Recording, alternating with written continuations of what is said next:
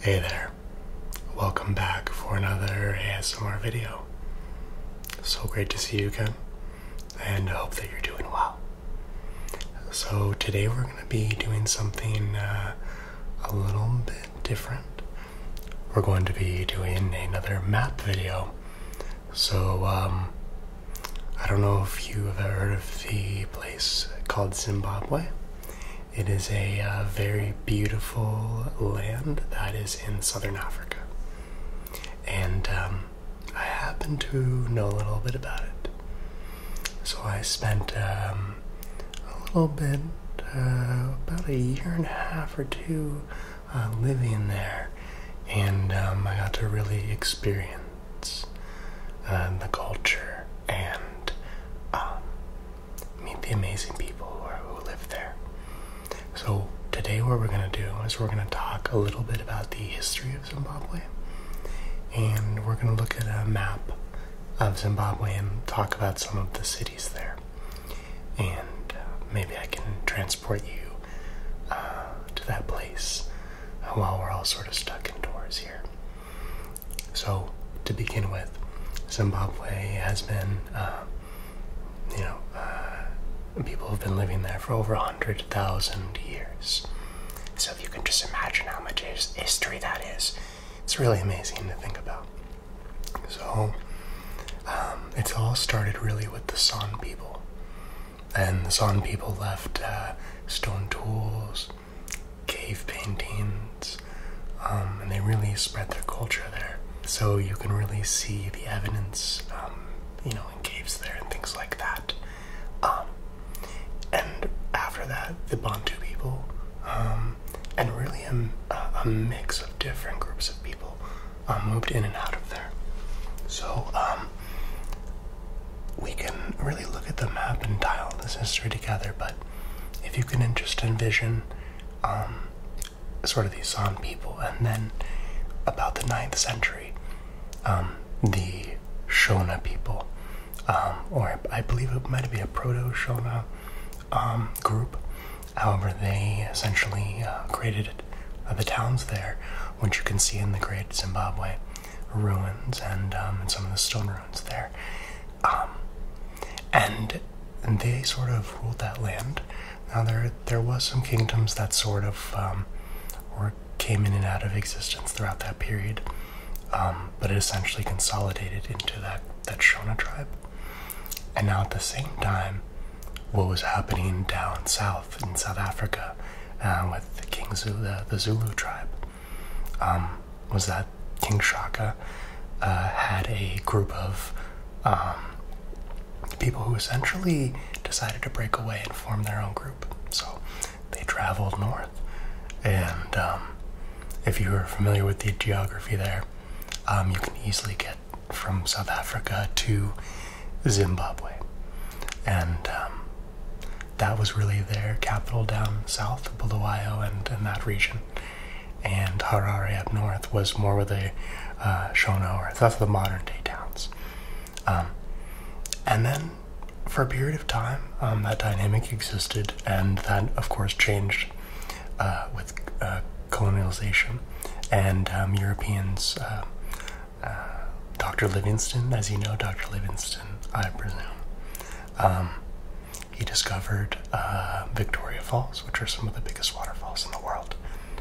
So it was really sort of in modern times when the Dutch, the English were in South Africa, and Cecil Rhodes came into Zimbabwe and South Africa, and he was the governor there. He has a mixed history, but in terms of how he's perceived, but I would put him in the colonialization category. So that was actually the origin of the name Zimbabwe, which was actually formerly known as Rhodesia and Southern Rhodesia. And so he sort of co-opted the culture there, and it's unfortunate in that regard. But it wasn't until actually much later in the 1900s that Zimbabwe had an independence movement and they broke free of British rule. So that was like much of Africa at the time, as well as many of the African countries, breaking from France and Germany and Portugal, etc. So this is sort of how we end up with the modern Zimbabwe that we know today. There are some other groups that live there. Tswana speaking people, which are sort of on the western side. With the countries that they border, there is this cultural sort of mixing, and it's really fantastic. So some of the amazing places in Zimbabwe that are my favorite places are Victoria Falls. We have Harare. We have the Great Zimbabwe Ruins. We have Hwange National Park, which is where Cecil the lion, as you may know, and Bulawayo, Masvingo. There's some really amazing places. Victoria Falls is one of my favorite places. So there's so much beauty there. And we're going to be not really talking about the politics of the situation there. We're really just going to focus on the places and a brief history of each of those places. So I hope that sort of explains it to you. And I think we should actually take a look over here, sit down, really zoom in on this map, and try to learn more and see, how things geographically speaking came together. So yeah, we're gonna do that, and yeah, look for it. Let's go to it. Okay, so here we have our map of Zimbabwe, and as you can see, it's surrounded by Botswana and South Africa down in the south. So this is in the southern tip of Africa, and it has gone by a couple other names, and such as Rhodesia and South Rhodesia and Southern Rhodesia, excuse me, and before that, it was not exactly formed in this way. So we're gonna talk about some of the history of these of this nation and what it looked like in the past. I have this actually I use it a lot as a pointer, and it's from Zimbabwe. So I got it from a solar factory there, and yeah, I just like the design, so I thought I would do like so I can get a little closer. It looks sort of like that. So yeah, I'm gonna use it today to sort of point out some of these different places here, and yeah, so let's begin. Let me just move this map here. So Zimbabwe actually stems from the term for Great Zimbabwe, which is a Shona term, which we'll delve into more. And the Great Zimbabwe is a ancient city in the country's southeast. And it's a protected site, but it's a place filled with walls and built of stone, and they're very ancient. So Zimbabwe was formerly known as Southern Rhodesia, as I mentioned, and then Rhodesia. Now, again, that's during the time of colonialization, so it's sort of, the naming conventions were given, of course, by the British, who were the people who came here and had control of this region. So Rhodesia is named after Cecil Rhodes, who is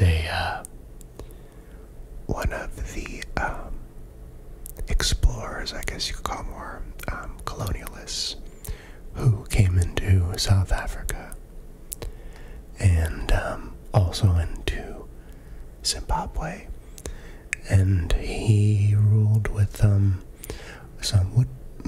consider to be a level of trickery, but that's for another video perhaps.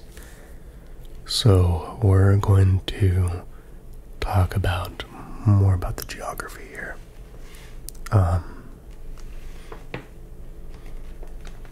And to begin, we should go way back, because Zimbabwe is a place with a very ancient history. The archaeological records date human settlement of present-day Zimbabwe to at least 100,000 years old, or ago, excuse me. And the earliest known inhabitants of these lands were the San people. And they left behind, as I mentioned earlier, some of the arrowheads and things of that nature. And cave paintings, which actually can be found all over. But it was after that that the Bantu people really emerged, and that was an expansion that existed in more than just this area. But that was another part of the evolution of this region. So societies speaking a Proto-Shona language first emerged in the middle of the Limpopo Valley, and that was the 9th century. And as you can see, that's down here, which is sort of at the border with South Africa. And that was in the 9th century, so they moved into the highlands of Zimbabwe. And that kind of became the center of the Shona states. In the 10th century, there were merchants. So on the, not shown on this map, is the Indian Ocean, and there were merchants from the Arab nations that came and traded. So that's sort of the precursor to the Shona civilization that really took off in the 13th and 15th centuries. So that's really one of the parts of the ruins at Great Zimbabwe, which is over here. So there are other sites as well. But for the most part, those are the ones that are kind of famous. So this was really the expansion of the kingdom of Mapungubwe, which was the first in a series of trading settlements that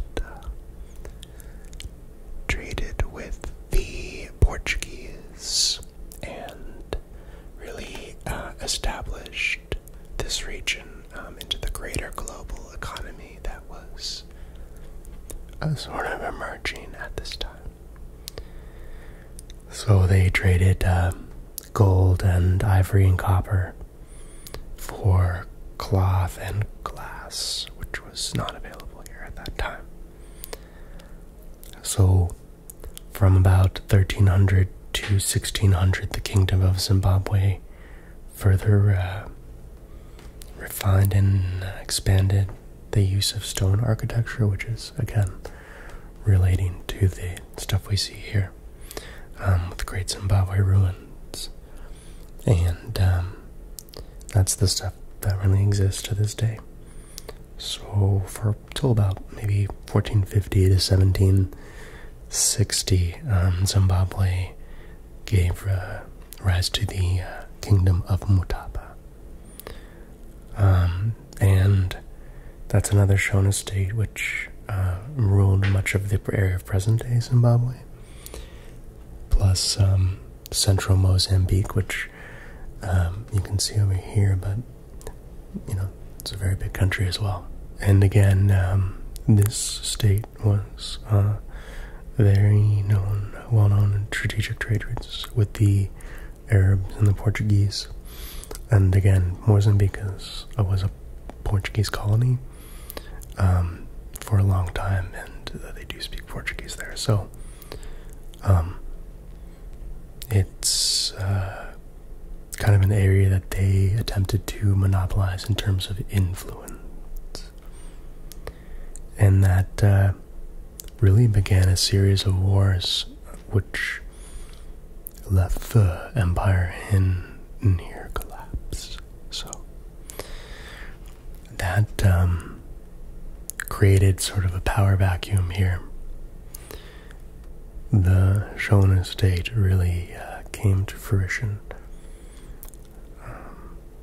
So that lasted till the 1800s, and actually that's when a Zulu rebellion, which is the Zulu people are in South Africa, and there's a complex history there as well with King Shaka, and you may have seen the movie Shaka Zulu, but if you're not familiar with it, it is they successfully rebelled against British rule, and they created a state there, and a king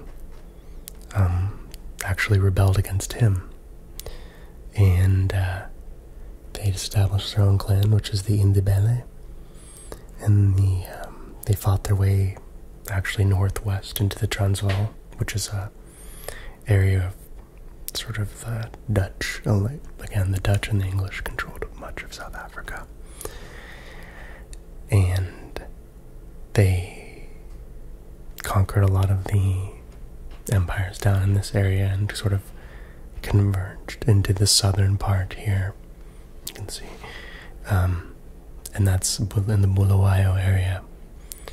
So basically they permanently settled in modern day Zimbabwe.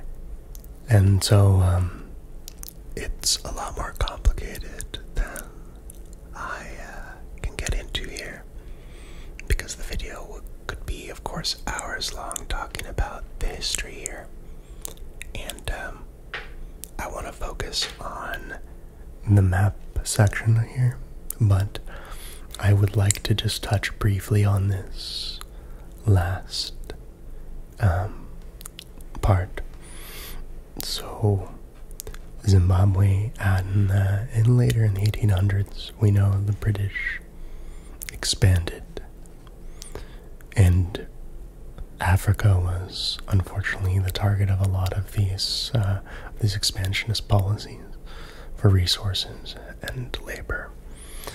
And essentially the kingdom of the Ndebele basically made a contract with Cecil Rhodes, perhaps not understanding the full implications of this contract. So south of here, Cecil Rhodes was the governor and sort of a corporate overlord of South Africa, and a lot of it had to do with mining. And they moved north in the 1880s, and they obtained sort of a concession for mining rights with the king of the Ndebele people. And he used this concession to gain support back home in Britain, and that was the beginning of the British hold on Zimbabwe. So they essentially came in with the military and took certain resources and land. And that is when they adopted the name of Rhodesia. So it had a northern and southern Rhodesia at some point, but that's sort of the history leading into the 60s. So that led to unrest and, of course, an independence and the renaming to Zimbabwe in the 60s. Now I want to touch on something else here, which is that in the 1850s was the first time that there was any European here at all. And now you may have heard of David Livingstone, who is a explorer, and he came here and saw, actually it's up north, but the Victoria Falls, which we'll get to, and he actually renamed them. They were well known, and to locals and Dutch explorers, but he named it in honor of Queen Victoria. So we'll talk more about that. So we're starting off our map exploration with Hwange, which is a national park here, with painted dogs and many elephants, and in recent times it's known for the area where the Cecil the lion incident took place as well. So you can see this here. Now this park was founded in 1928, and essentially just a beautiful sort of savanna African landscape, and I spent some time there, and it is a very wonderful place. So next we're going to Victoria Falls, and you can see it's on the border with Zambia and Zimbabwe. Botswana's not far, Namibia is not far as well. And it's a set of incredible waterfalls with double rainbows and rainforest surrounding it. It is one of in my opinion, the natural wonders of the world. It's, I believe by water volume, it's one of the biggest. It could be the biggest, but yeah, maybe Angel Falls. But it's certainly in the top, 3, I would say. Just depending on which metric you use. But it's has a width of 1,706 meters, or 5,604 feet. So it's was founded by, in European terms, David Livingstone, who was a Scottish missionary and explorer, as I mentioned. And he's the first European to have seen it, which was on the 16th of November, 1855. So he paddled out into an island there, and he sort of staked his claim at one of the two land masses in the middle of the river, and he named it in honor of Queen Victoria. But it had actually had a native name, which was the smoke that thunders, which is still common usage. So in recent times, it's been known as Victoria Falls, but another one was the Place of the Rainbow, because at a certain time of the day, a rainbow or two rainbows will shine over the falls. So I had recorded it, but it's been a while, so the footage would be a bit grainy, but it's a beautiful sight to see. So it really has a pre-colonial history with stone tools and early Iron Age artifacts. So he had been told about the falls, David Livingstone, sort of before he had reached them, because of course they were a thing of legend in the area. And he had been impressed with some falls that are a little bit north of here, but decided to travel south and found these to be more impressive. So he returned in 1860 to make a detailed study of the area, and really it became a place where a lot of European explorers visited. And that's one of the sort of ways that we can think of this place. But there is a legend of a European in the 16th century who's a Portuguese priest named Gonçalo de Silveira. I'm sure I'm butchering the pronunciation there, but there, it could extend further back. But of course, the people who are from here have known about this place since ancient times. So again, I guess it's whatever perspective you're looking at it. But that leads us to the next city on the list, and that city is Harare, which is over here. So, Harare, which was formerly known as Salisbury until 1982, is the capital and the largest city in Zimbabwe, with a population of 1,606,000, and in the metro area 2,800,000. So it's about 1,483 meters above sea level, and it has a subtropical climate. So it was founded in 1890, and it was founded as a small military force of the British South Africa Company, which I mentioned with relation to Cecil Rhodes. So essentially it was the place where the country was administered,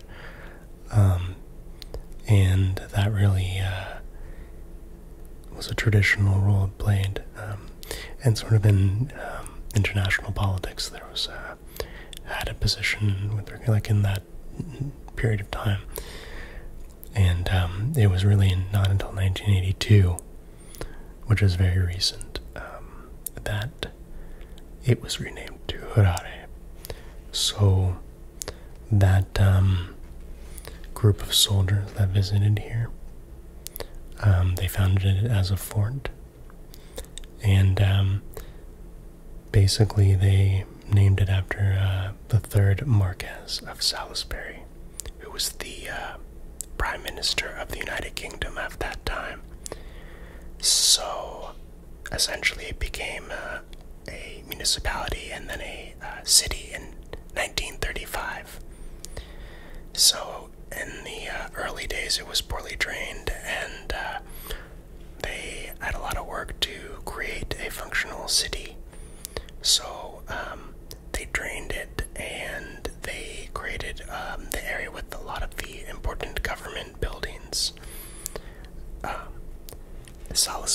was the capital, again, of southern Rhodesia, and essentially they proclaimed independence from the United Kingdom on 11th of November 1965, and initially it was called the Republic of Rhodesia in 1970, and that led until 1980, which 18th of April 1980, when the country was renamed to Zimbabwe. So there's a very important role for this area in the independence movement and how this country came to be known as Zimbabwe, which is, I think, important for the origin story, so that's something to think about. And now we're going to move here to Bulawayo. So Bulawayo is the second largest city, and it's in the Ndebele land region, which is, you see Ndebele land north and south. It has about 650,000 residents, though it is, there are disputes about that. It could be 1 million, so it's really an important city, like Harare is. It was founded by that king who I mentioned, who came north from South Africa, the Ndebele king, and that's really in the area where a lot of the trouble began with the British, and it was his son, King Livingstone, who succeeded him in the 60s, and then that's who was subsequently captured by the British South Africa Company. So that actually, in the 1800s, led to a war, and that war was the first Ndebele War. So Bulawayo was founded in 1840, and it's part of the Ndebele land north and south. Here you can see, and that's where a lot of the trouble originated with the British. So it was the Ndebele king Livingstone who ruled Bulawayo until 1893, and he unfortunately was the one who signed away the mining rights to the British South Africa Company, and they came with force to take this land here, and that was the first Ndebele War. So essentially the town, which again has British origins, was besieged, and there was another war, the second Ndebele War, and that's when they became a real city in about 1897. So official city status wasn't until the 40s. So historically speaking, Bulawayo has been the industrial heart of Zimbabwe. So they produce cars and textiles, furniture, food products, and it's the hub of the rail network as well. So this is actually, again, where I got this pointer, but they do have a lot of factories and things like that, so that's really interesting. It's, again, a very big city, and so there's a range of just what any big city has, universities, and it's a majority Ndebele city, but it is a diverse place regardless. There are Shona people there too, so and again, Harare tends to be more a Shona than Ndebele, so you do see a split there, but outside of Bulawayo is a beautiful national park, which was the spiritual home of the people, dating back really even to the San, and that's outside of here. So it's a area of wooded valleys, and it really, they're beautiful stone formations, and they take all sorts of shapes and sizes, and not only that, but it's littered with the cave paintings that I mentioned. And essentially it is a national park, so the remainder of it is a communal land, which does extend to farmlands and things of that nature. But for the most part, it's really still a spiritual home there. The San Bushmen lived in those hills like thousands of years ago,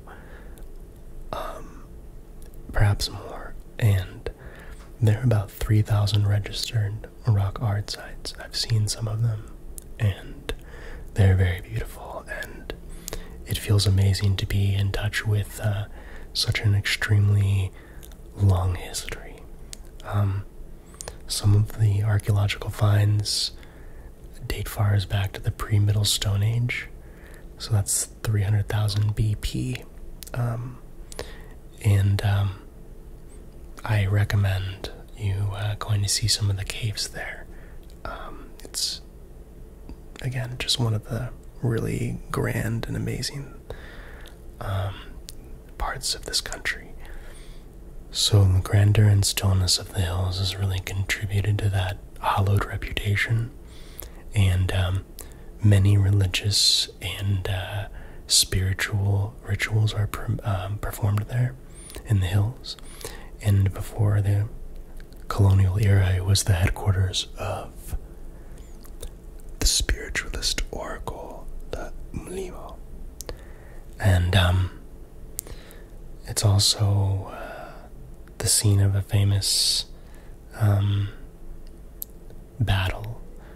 And basically, it's where Cecil Rhodes made his last stand. And that's where he's buried, actually, to this day. So it's a really sacred place, and there's some controversy there because, again, he has a mixed legacy there. So we're not going to delve into that, but that's simply what is there. So next we're going to go to Great Zimbabwe, which is over here. So the Great Zimbabwe is an ancient city in the southeastern hills of Zimbabwe, which is essentially near the town of Masvingo. It was thought to have been the capital of this kingdom, and it really took form in the 11th century in the late Iron Age. The abandonment of the city was not too far, about the 15th century. So within a couple hundred years, the empire had collapsed or shifted, and essentially the edifices and stone workings were products of the Shona, ancestral Shona here. So the stone city spans an area of about 7 square kilometers, and at that time, maybe at its peak, it had about 18,000 people. Great Zimbabwe is really believed to have been a royal palace for the monarch there, and it would have been used as a seat of political power. The walls were constructed without mortar, and essentially some of these walls actually are 11 meters high, so they project sort of a political power, and without the mortar, the city, it did fall into ruin. So the earliest known written mention of Great Zimbabwe ruins was in 1531 by a Portuguese captain on his garrison in Mozambique. The the first confirmed visits weren't until the 19th century, with investigations not really beginning until 1870s. They were very controversial at the time, and it put political pressure on the government of Rhodesia to deny its construction by native people, actually. But essentially, to this day, it is now really heralded as a part of the national movement of Zimbabwe, and it is a very special place that, just compared to some small ruin, it's definitely something to see. And now, essentially, there are about 200 sites along here, and also in Mozambique, but Great Zimbabwe is the biggest. So, Zimbabwe is the name of the Shona name for the ruins, but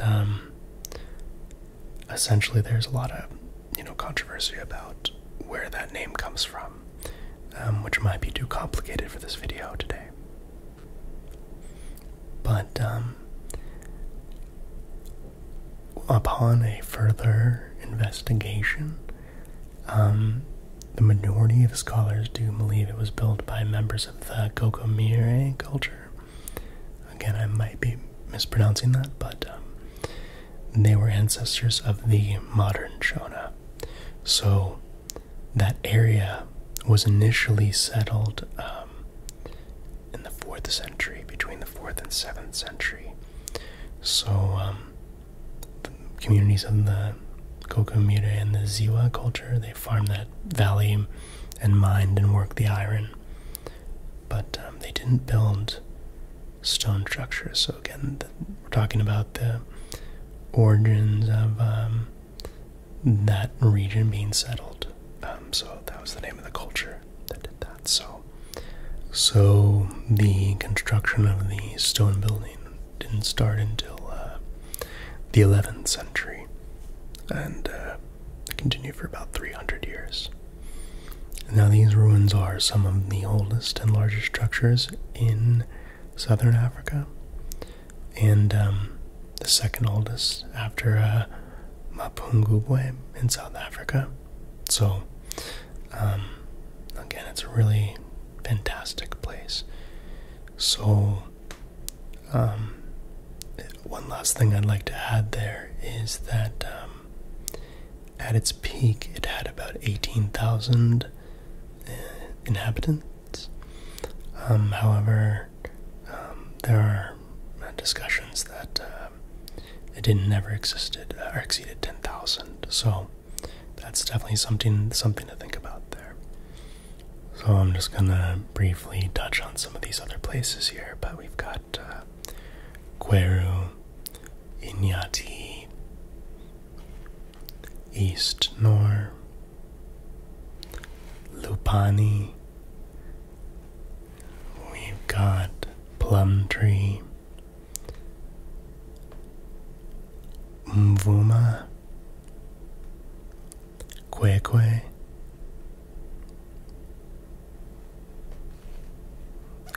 Kadoma,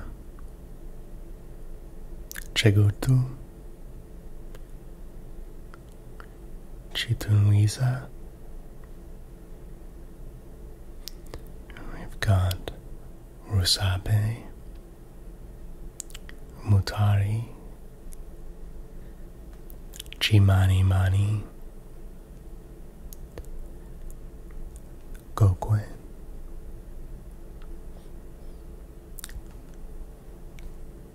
Kildonan, Marondera,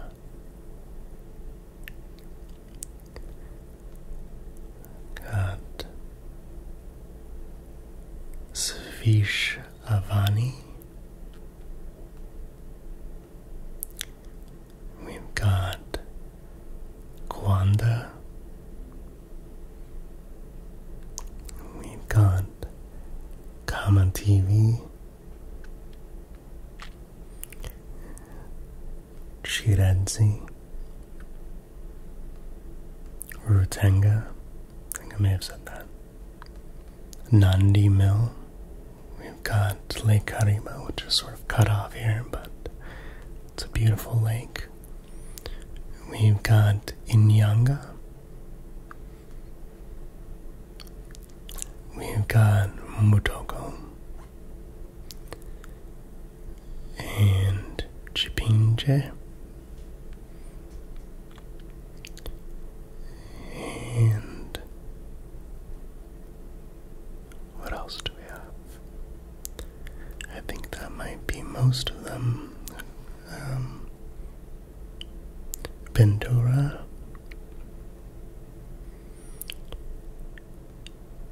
And you can't see, I don't know if it's might be cut off, but Light Bridge is another one there on the border with South Africa. Victoria Falls, Bulawayo, Harare.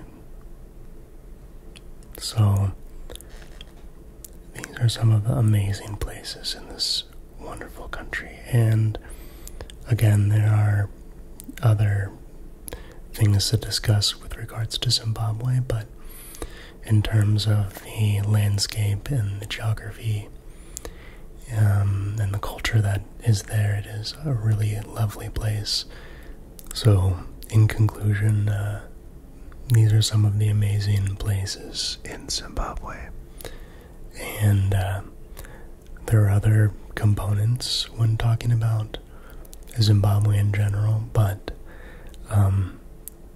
the beautiful landscapes and the wildlife and the people who live there, it is a wonderful culture and place to see, and I hope one day you are able to travel there. That said, it's been a pleasure to have you, but I hope that you learned a lot and that you have a really great